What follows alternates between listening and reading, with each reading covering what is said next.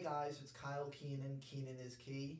Here are 3 reasons why buying new construction could be the right move for you. Number 1, builder incentives. Interest rates right now are at about 7%. There are some builders right now offering interest rates in the 5% range if you buy their home. Number 2, it's new construction. Everything's going to be new on the property. New heater, new roof, the whole entire thing is brand new. So you don't have to worry about anything breaking when moving into that home. And number 3, this applies to Philadelphia.